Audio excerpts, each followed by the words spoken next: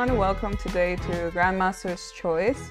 I'm woman Grandmaster Thalia Cervantes, and I'm guessing just by the title you're supposed to just choose something. And I really wanted to get talking about the Olympiad, right? The Olympiad going on in Chennai. And I feel like almost everybody I talk to within the chess community, I'm like, did you watch the games today? Did you see this result? How do you feel about this team and that team? And did you see this player? It's scoring so well. And yeah, so I just wanted to bring that here. And there are a lot of highlights. There were a lot of highlights, especially in today's round. There are two teams who are still in the open section, two teams that are still with a perfect score. It's the Indian B team, or the second team that they have. Since they're the hosts, they get to have multiple teams. And the other one is Armenia, actually. So those two teams are certainly at the top, and they're going to fight for first place tomorrow. And tied, there are a bunch of teams with, I guess you can call it 4.5 out of 5. Because they won all their matches and drew one. We have the US, we have Kazakhstan, if I'm not mistaken. You have Iran, and I think India, the first Indian team, yeah. So, but another team that I thought has been doing a really great job so far is the Cuban team, actually, and I wanted to talk about it. I'm familiar with most of the players, and they kind of range between 25-20 and 25-50 in rating. So their team average, I think, is at about 25-52. But they played against who was it? Against Hungary yesterday.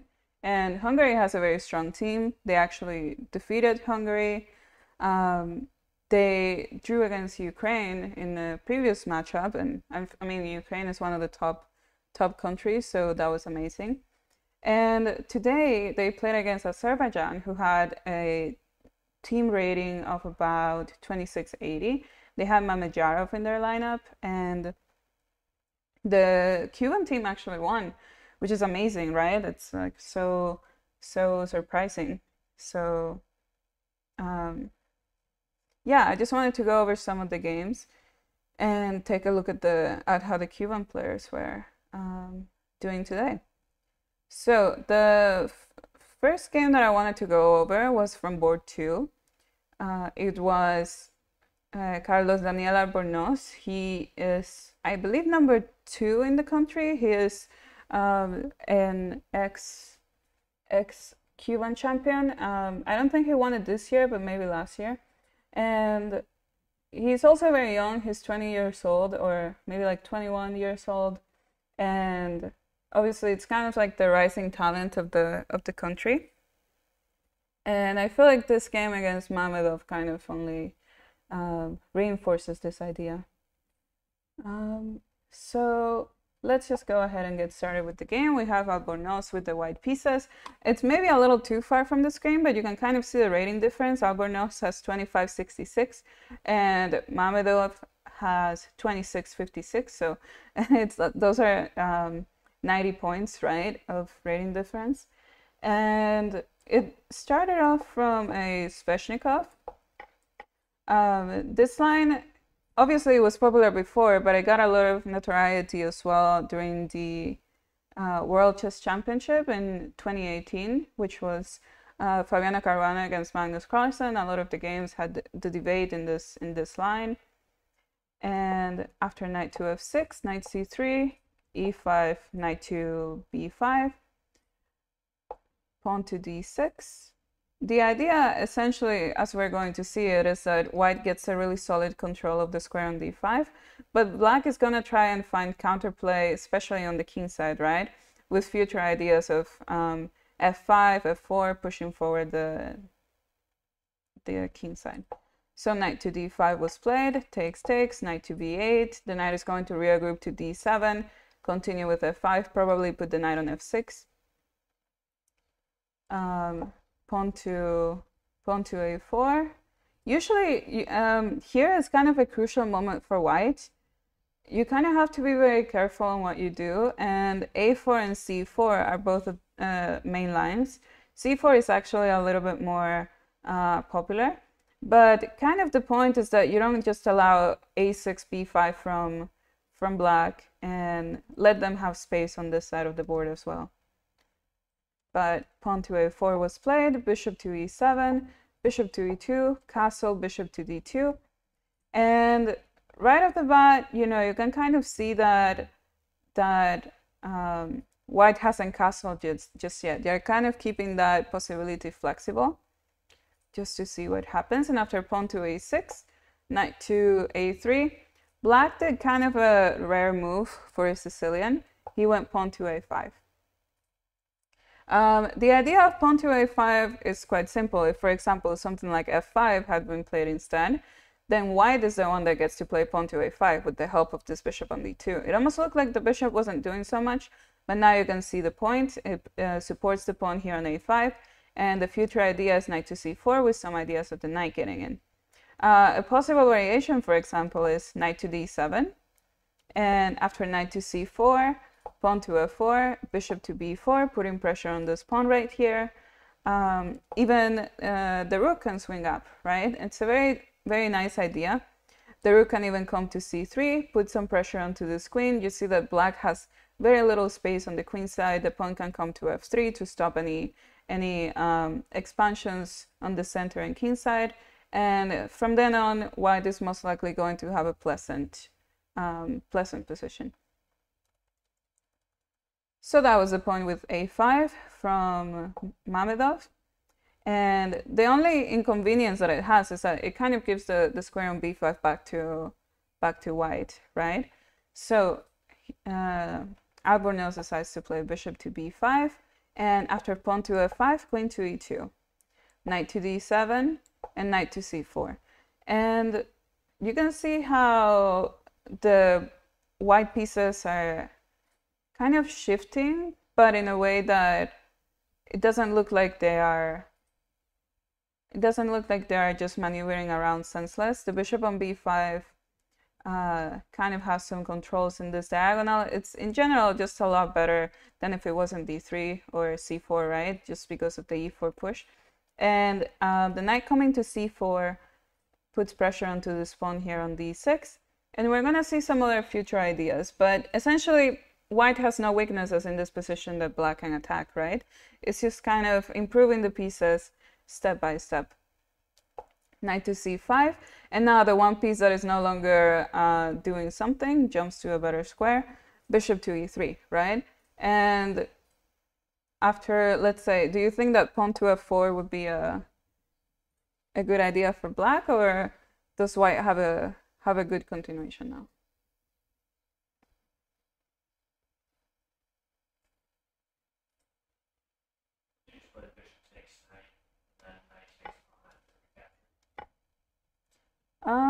Actually, yeah, that works completely fine. I was thinking more of like d6, because after bishop takes, there's rook d1 or a long castle, and the bishop is under some trouble. But yeah, essentially the pawn structure from black is getting completely disrupted, even if white is giving up the bishop, right?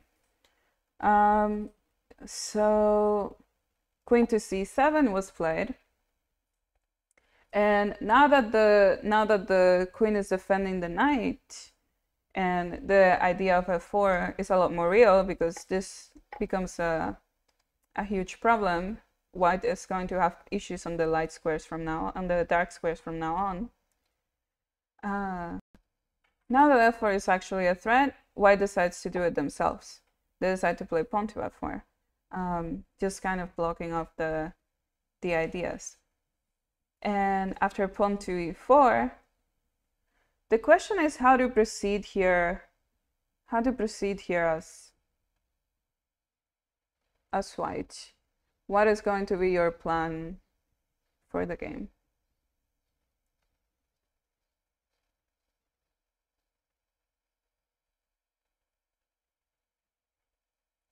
The idea that white did in this game is very innovative. It's not the most popular continuation, but it does make a lot of sense, and the play is very practical once you start thinking about it.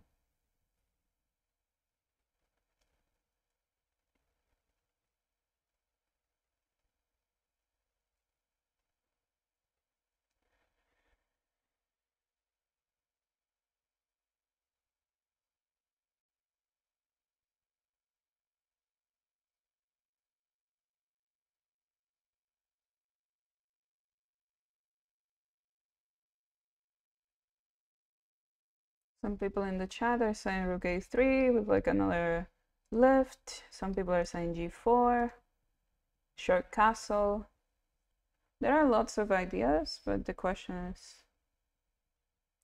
which one did the Grandmaster go for?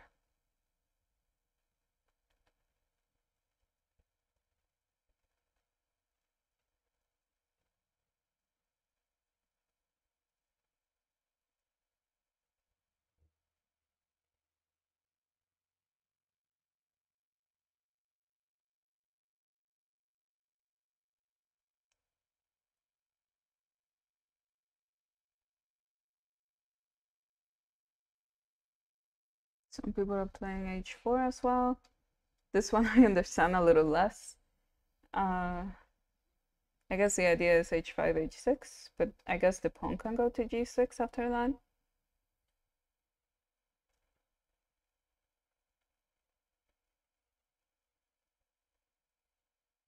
Do you guys have any ideas?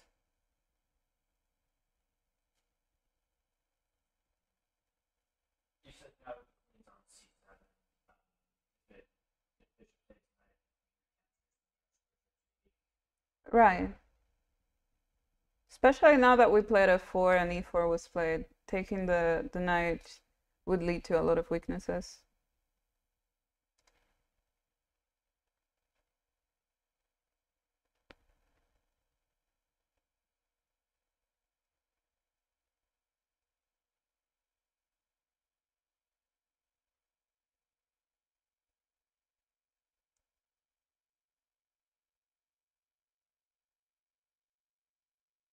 We kind of have two options, right? Where we can keep the position a bit more, you know, normal, I guess, with short castle.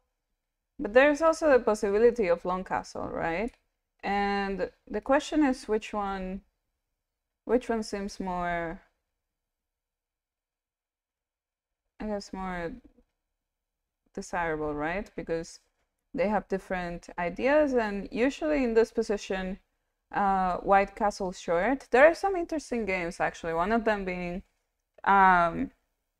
what's their name? One of them being Nollebeck against Gukesh, who are, funny enough, the two guys in this Olympiad who have a perfect score so far. And the move that Albornoz decided to go with in this position was castle long. And the idea is that, okay, I know usually when I castle this side, black plays for an attack and they can open up the position very easily, but you're not going to get to do that this game, and I'm gonna start playing with h3, g4, opening up that side of the board, and I'm gonna go for an attack. So that's essentially what he's saying, right? It kind of makes the position a little bit more practical, and it does make sense because the Sveshnikov is one of those lines that are very rare in the sense that black actually plays more on the king side, and we can see that here, right, where the most advanced pawns are. So it makes sense to put the king to safety, right, to try and bring it to this side of the board, and then play for an attack towards this king, right? White has most of the control of the light squares. The pawn break on b5 is not as strong when the pawn is not on a6, right? So essentially, white is saying, come at me and try to do something while I open up the position, the king side. So it was just a very innovative, very interesting idea from white. And black decided to play with bishop to d7, try to trade off those bishops. Another possibility was bishop f6, for example. I feel like this move looks natural. But after something like king to b1, it's just a position. White is a little bit more comfortable. just because of the space advantage. But the position is still playable, and once again, the idea is h3 and g4. But the move bishop to d7 allows white to have a really interesting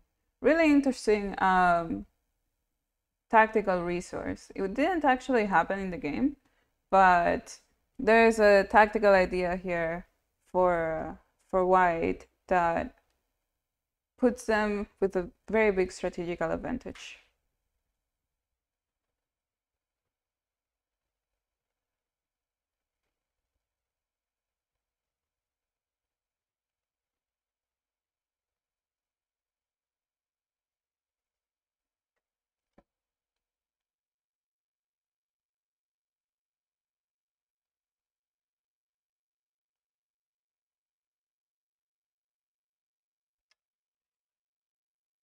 Bishop takes knight. I mean, of course, the queen cannot take it, and if pawn takes, there's d6. So the main question is what happens if bishop takes.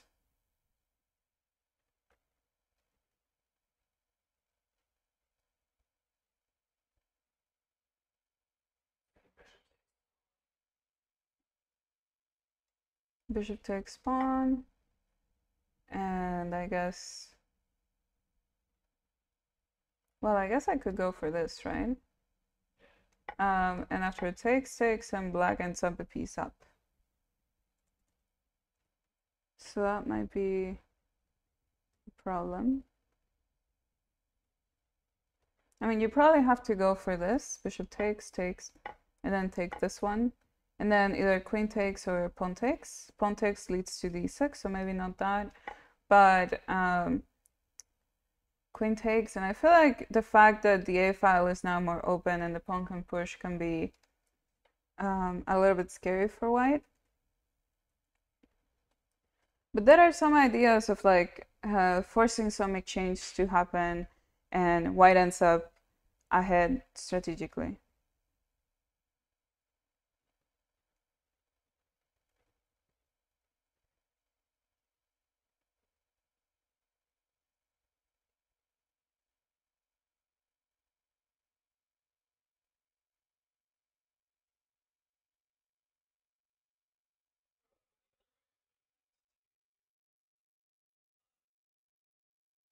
Knight to e5. Knight to e5. I think we can just straight up take. Because if you play d6, I'm gonna take with the bishop.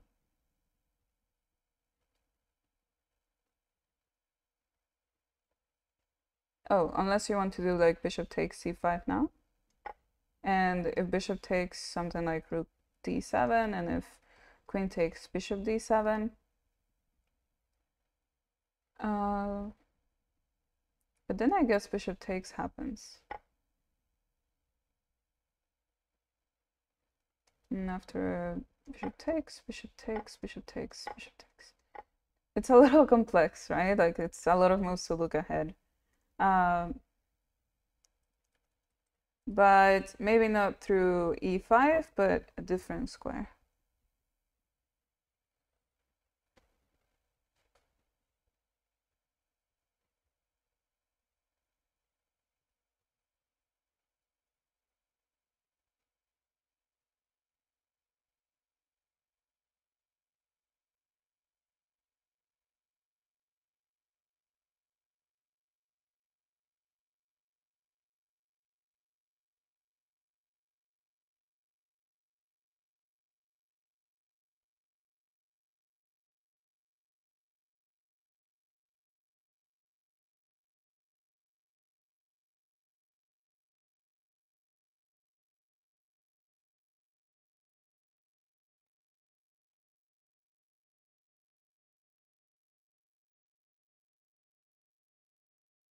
Knight takes d6. I don't think this works because of bishop takes. And everything is going to be protected just enough.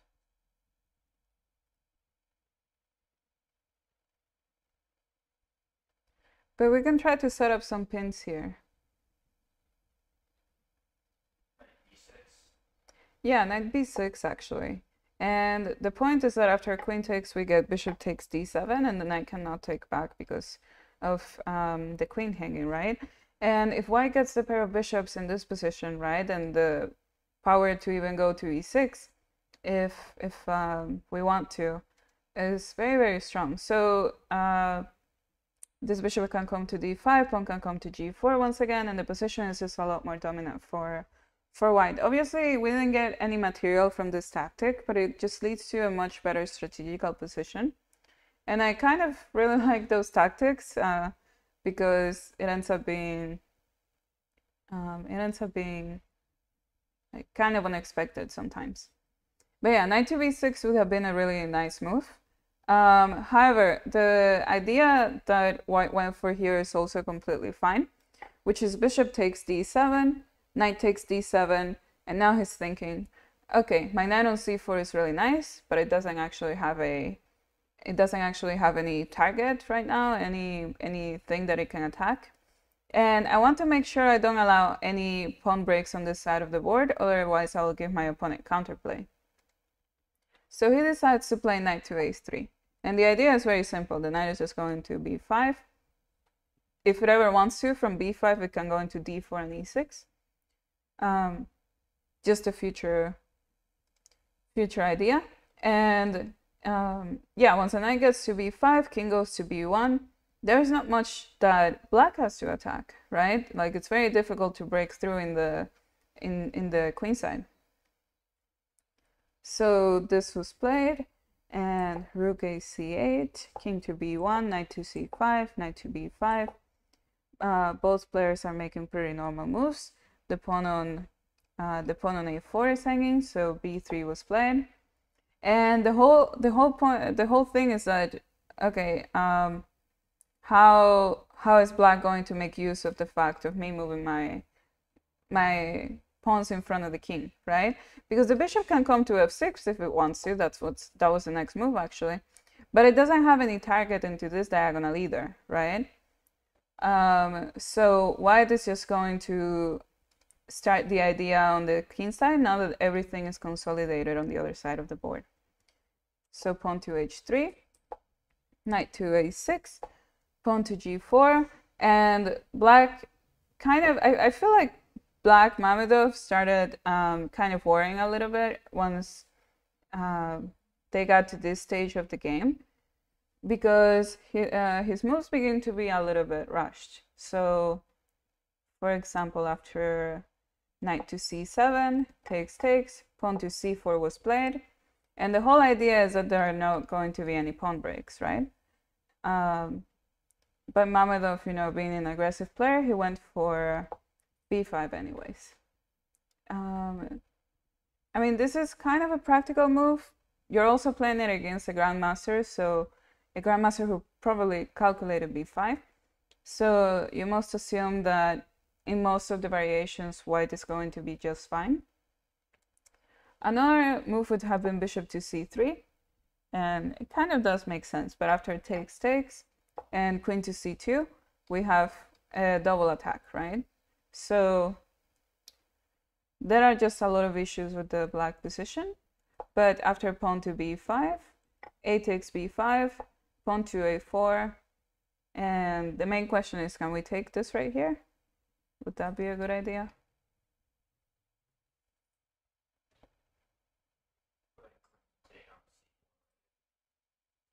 The queen can take on c4, but if the queen takes on c4, I mean, you're kind of also trading off queens. And I feel like this is gonna be okay for white, now that the king is no longer in any danger. Maybe I can play something like...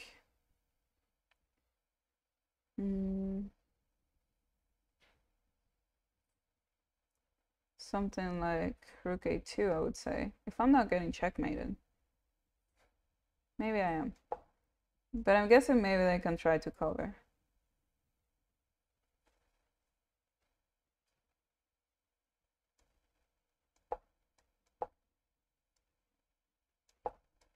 Something like this. And I mean, there are still two pawns that you need to take care of. To be fair, you can take off one of them, but the pawn once this pawn reaches b6, the position is, you know, going to still be in favor of white just because of that pass pawn. There is a way that you can continue with the attack with the queens on the board. And b takes a4 like completely takes away all of white's advantage and gives it to black.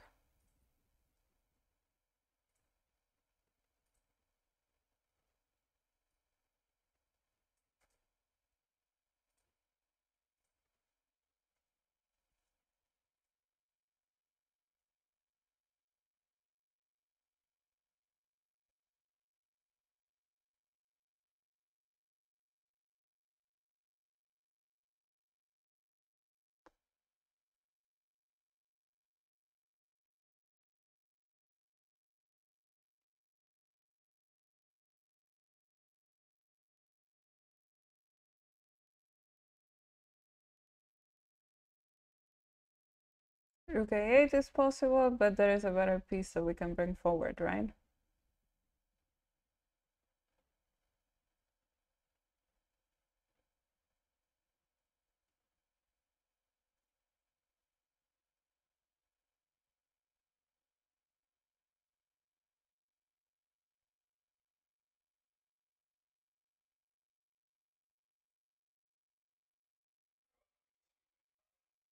Yeah, queen to a5, right? And next move, well, of course the pawn is hanging, but next move is also queen to b4, right? And after queen to b4, rook takes c4 is coming, and the position is completely collapsing. So for example, if queen c2, queen b4, and rook takes c4, and white is completely lost. So it's very important not to give in to, you know, just the material that is being offered to you at the moment. And white player knew this, and he played pawn to b6, kind of an intermediate move to prevent any queen a5 ideas. And after queen to b7, b4, right, keeping the position mostly closed around his king. And after queen a6, rook c1, all that white needs to do here is consolidate, make sure that black's attack is completely neutralized. And if they manage to do that, they're kind of just winning the game because of the amount of pawns that they have, right? And how they're passed pawns. So after pawn to a3, king to a2, not allowing anything, rook to b8, rook to c2, and now it's just the time to start offering trades, right? And for whatever exchange of queens that black decides to go for, white is going to be completely winning because of the passed pawns. So queen a4 was played, and then c6, queen takes b4, rook to b1, and just a couple of moves after Mamedov decided to resign. Move 38. And it's literally impossible to stop c7, and the position is just completely crashing for white. It's a little crazy, it's almost like black was just so close, but they never could make the pieces work into a real attack for white. So this was actually a very quick victory for Carlos Daniel Albornoz, and I think by the time I woke up, this game was over. And I mean, the game started, I don't know what time exactly, maybe like 6 a.m. and I woke up at around 8 a.m. and this game was over by then. Usually Grandmasters games, you know, they take a bit longer, like 3 hours, 4 hours. I mean, like longer than, let's say, master level games. But yeah, this was relatively a quick game. And the exciting part is that not only was this a win, but board 3 and board 4 were winning for Cuba as well, right? Board 4, it had Omar Almeida, and he is like 25, 20 something right now, but he's kind of like a legendary Cuban Grandmaster.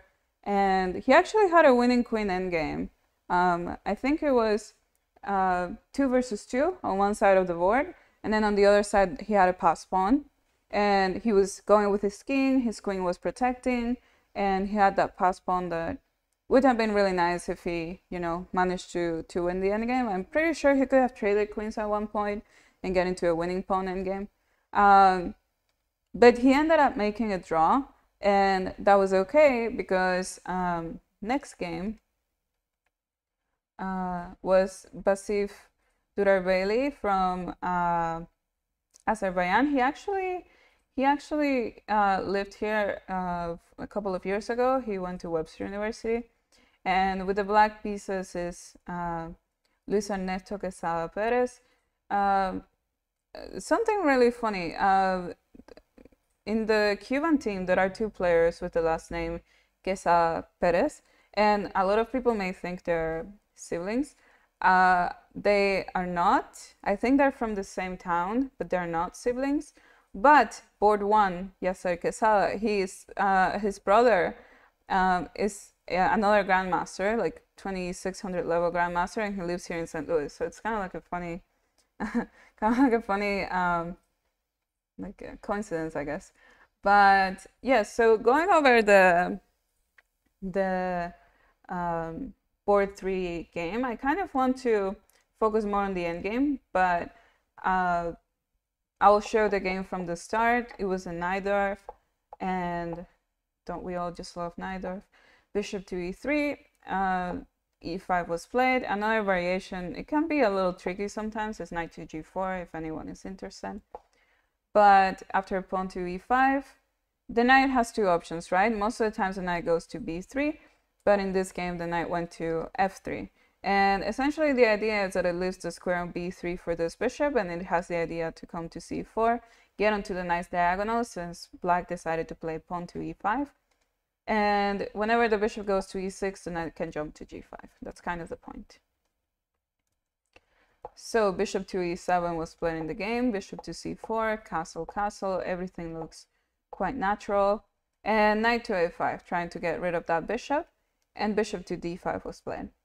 This is a very interesting move. You usually don't see something like this, but the point is that if knight takes d5, the knight is going to recapture on d5. There is a very strong outpost. The pawn can go to c4 in the future. And there are immediate ideas with bishop to b6, making a skewer, I guess. And the knight can also get rid of this bishop on e7 whenever it wants. So, since knight takes d5 is not possible, bishop to e6 was played, rook d1, queen c7, rook a1. Personally, I think this move, rook a1, is a little strange. Obviously, it looks to defend the pawn on c2 in some future, especially because it makes sense to put the black rook here on the c file. I think it might be due to the fact that white didn't feel super comfortable in the position.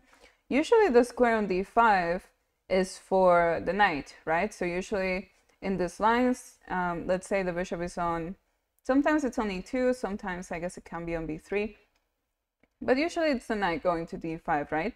And once the knight goes to d5, the pawn goes to either c3 or c4 in most of the variations, because black does something like queen c7, rook c8, puts pressure on the pawn.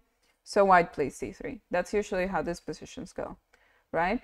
So I think due to the fact that the knight is kind of stuck here on f3, on c3, and it doesn't have any way to improve, white just decided to play rook a1, maybe, you know, expecting in some future that if black takes, the knight takes, and the pawn is already covered.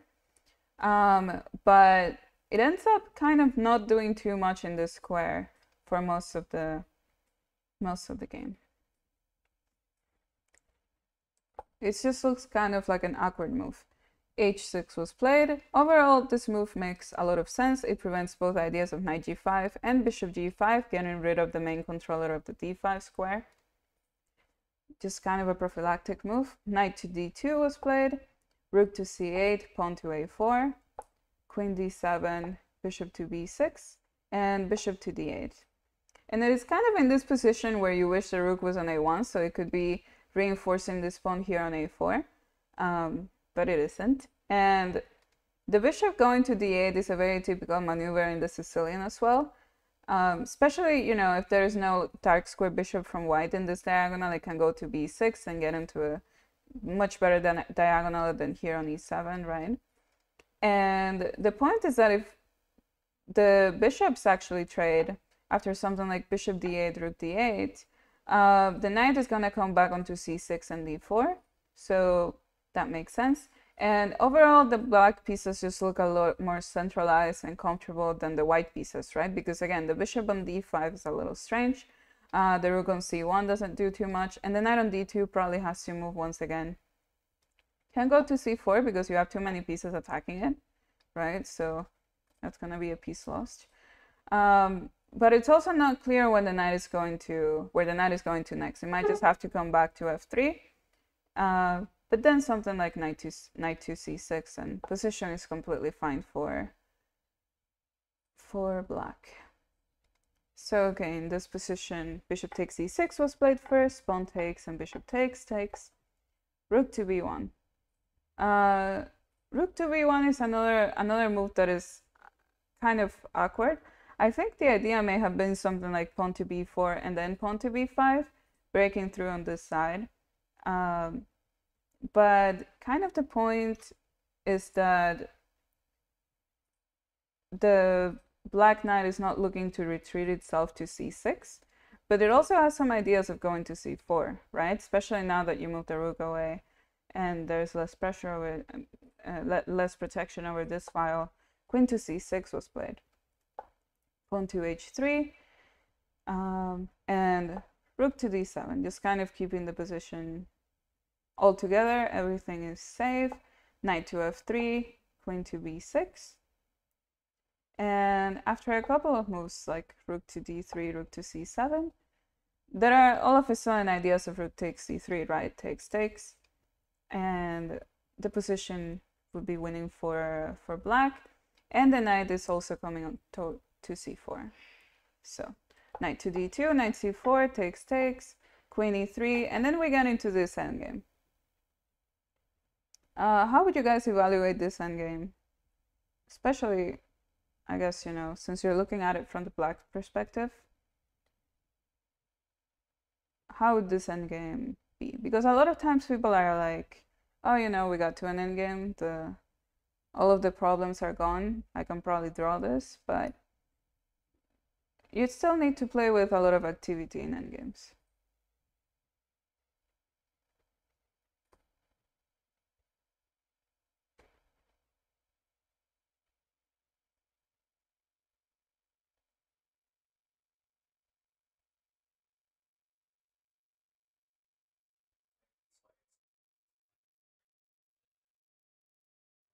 Mm-hmm.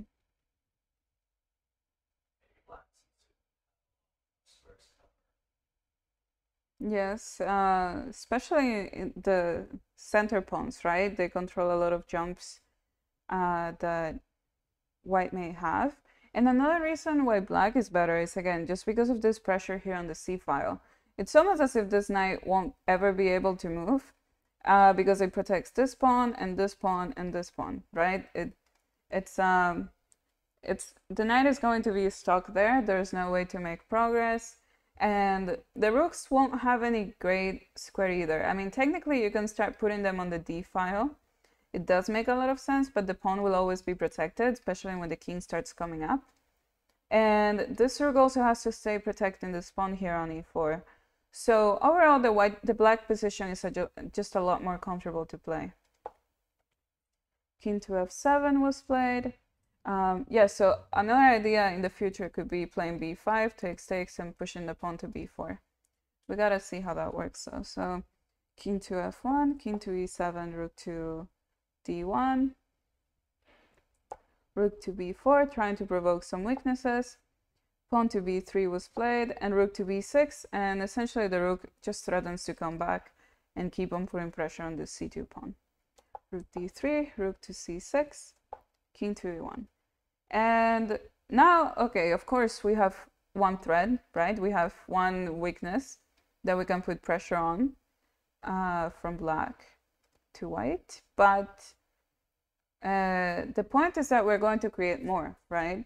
We need to create some other weakness in the position so that we can alternate between these two problems that the opponent has, and, you know, until it reaches a point where it's almost impossible to keep everything under control. So from that, Black decided to play pawn to g5. And the idea is quite simple. They're going to start pushing pawns on the other side of the board, create some weaknesses in the king side, and then start building up. So king to d2, pawn to h5, pawn to g3, and pawn to h4. And the thing now is that if white decides to keep the position more closed with something like pawn to g4, black still has the idea of playing rook to c5 and b5. That is still completely playable. However, they also now have the possibility of playing knight d7, knight f8, knight g6, and knight to f4. If the black knight gets to f4, the pawn on h3 will always be a problem. The rook on d3 is a little bit stuck. So it's just going to be a lot harder for white to play. Maybe we can even play something like king to f6 and prepare this pawn to d5 break. So g4 wasn't played, but king to e1, just trying to keep the position more flexible. Rook to c5, king to f1, and after takes, pawn to g4. And the funny thing is that if pawn to h4, knight to h5, once again, the knight is the best blockader. It puts pressure on the pawn on g3, and the pawn will never be able to become a queen. So king to g2, pawn to b5, and you know, now that we managed to get the white king farther away, right? Remember that it had come closer, and maybe it intended to protect the pawn on c2. Now that we made it go back towards the king side, the pawn on c2 is still weak. The two rooks are more stuck than ever because of the pawn here. We start going after, going for an invasion with pawn to b5 and threatening some trades and pawn to b4. And the white position just collapses. So after takes, pawn to b4, rook to c4. Now the pawn on b4 is a massive weakness, and after takes, picked up that pawn. The other ones are coming, and as long as nothing hangs and we don't allow the opponent to get any counterplay, the position is completely winning for black. And after a couple more moves, just of maneuvering around, and the players were probably in time trouble, the position just became totally lost for white.